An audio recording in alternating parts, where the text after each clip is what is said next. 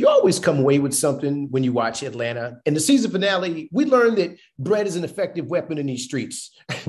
I think from now on, when two people have a conflict and want to fight, we should let some baguettes get stale and see who's the real beast of the East. Wonder Bread Samurai, stand up. Let's talk about the bread slap heard around the world and how Van lent a hand to those in need. Let's go. Take my hand, yeah, take my hand. Follow me, follow me, yeah, let's go. Let's go. To the center.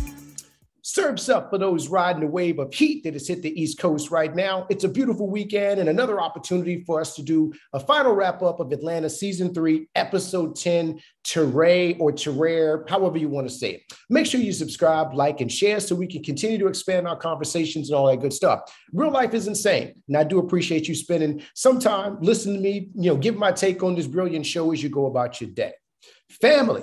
We finally got an episode where the focus is fully on Vanessa. I know we've all had a lot of questions. I yelled and hollered at the screen as she engaged in pure savagery for absolutely no reason throughout these different seasons or throughout these different episodes. We've all wondered about her random acts of rebellion and lawlessness with no real regard for consequences. I mean, it's real fun to watch, but as I've been eagerly awaiting to get some backstory on how she ended up in Europe, they finally gave it to us.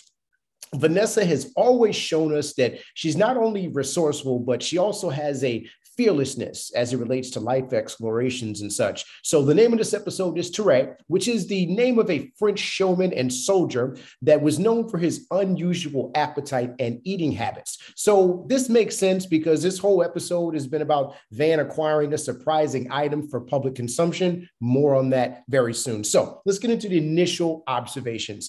As I suspected and speculated on in a previous video, Vanessa has been in the midst of trying to find herself and has some insecurities around where she fits in with Ern and other people within her life.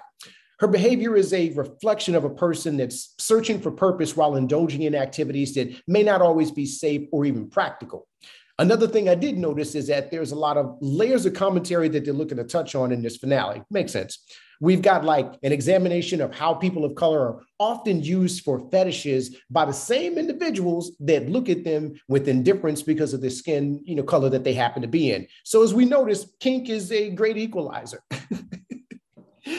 They also tackle depression and how easy it is to lose yourself when you're in that dark place to the point where you become someone you no longer recognize, which we did see within the episode, and how everybody should have a friend like Candace when they're looking for that beacon of hope. Man, Candace was everything we needed her to be. All right, let's dig deep into this episode. So we do see a very different Vanessa as the story does open up in Paris, and she looks and feels and sounds exactly like a French woman. Not totally surprised by this because in a previous episode, she did mention that she went overseas as a kid several times. She just didn't have much of a memory of it. And the Helen episode in the past as well showed us her exposure to German culture. So I say that to say it's not far-fetched that she picked up on other languages as well. So not that shocking. The Van we've all known and loved, though, has been replaced by a French-speaking restaurant owner that spends her day balancing out committing kinky acts on freaky celebrities and collecting human hands that serve a special purpose and experience for the patrons at the restaurant. Yeah, she's trafficking human hands for consumption. Atlanta continues to be wild indeed. Let that breathe in for a second. But she also's got time to get on a magazine cover. So she's built a whole life out there as she's been out there in Paris. So huge amount of respect for her kind of doing her thing. So Van is going about her day to day when her friend Candace recognizes her in a meat shop. The irony is not lost on me that it was in a meat shop. Anyway, for those who are newer to Atlanta or might need a reminder, Candace was in Champagne Poppy from a previous season. She is very self-centered and got them into the Drake theme party in terms of that. Real funny episode. Go back and take it out. The look on Candace's face really told the true story of what she saw when she recognized Vanessa. She didn't recognize this version of Van, and many of us hadn't. Vanessa had changed her hair, her accent, and her overall memory of the life she already had.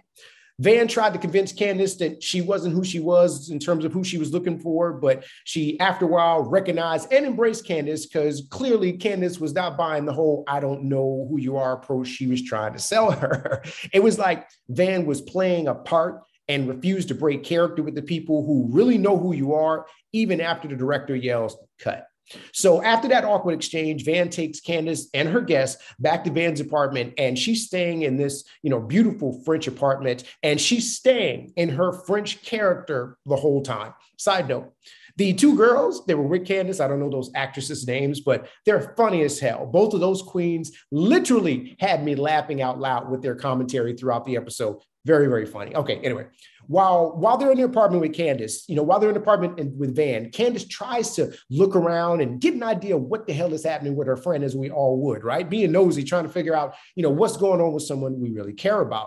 So she sees Van's full phone is full of messages from various people trying to get in touch with her, like Ern and her mother. So basically, it's showing you that Van had really gone off the grid and had truly left her old life and daughter behind. And Van is oblivious to this and really continues to try to entertain her guests as this is life normal for her. This is what it is. And Candace continues to try to, get her alone to catch up with her in private so she can see what's going on with her friend. But Van continues to kind of stay in that French character and avoids any real conversations about her old life.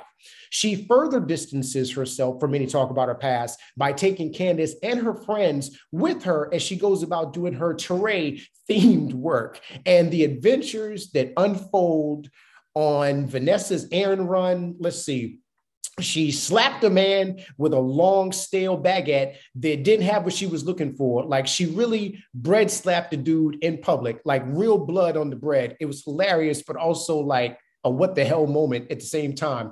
Let's see, she visited Alexander Skarsgård from True Blood and most recently The Northman. Check out my review on The Northman here. To play what she calls devil games that involve drugs, nude games, and face spitting as foreplay to cause humiliation. Yeah. She also capped off her day by delivering human hands, to a chef at a restaurant where they served them to their guests as a special meal. That's a full fun day, right? So as usual, we got plenty of what the hell moments, but the writers are very clever on how they tell these stories. I do feel that the highlighting of the fetishes was an opportunity to show the audience how people of color monetize and take advantage of society's desires to do kinky and unusual things in the dark with people of color in the same way that companies capitalize off of Black trauma and by saturating the market with movies and shows that only broadcast that aspect of our experience. So the writers flipped the narrative and showed you how we manipulate and capitalize off of your in the dark kinky activities to elevate ourselves in the same way the world profits off of our pain. So we profit off the joy that comes from whatever freaky fetish that people perform. This bizarro world of Atlanta will always put, Black surrealism at the forefront. And I do love that. And it's one of the things I really, really enjoy about the show. But I think that that's why Vanessa yelled out, "Get out," when they were in the kitchen. I think that they were kind of calling, out all the different trauma movies and things that came out kind of in that same way, but using kink more so to drive it other than trauma. I thought it was brilliant. But speaking of the kitchen scene with Candace, I really enjoyed how they closed out Vanessa's portion of the story by showing you truly how a friend is supposed to treat you. Like, Van was obviously in a very dark place and had lost herself on a path to purpose. It happens.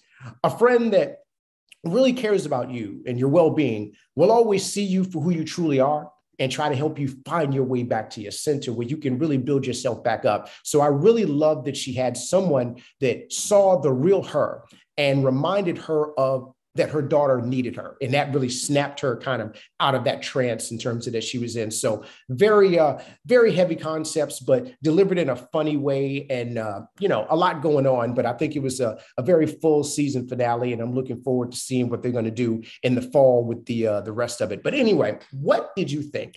I don't know what to make in terms of the bag from the guy that shot himself in the past, whose name also was earned. I guess that's kind of the spooky aspect of the show that they've been alluding to the whole time, but I'm not sure what that's all about. Let me know what you think in the comments. Open to see or talk about what you might have saw. Atlanta's back in the fall, and I'm going to be right there. My Top Gun advanced screening is going to be coming up next, but let me know what you thought about this video. In the meantime, see you next week. Take care.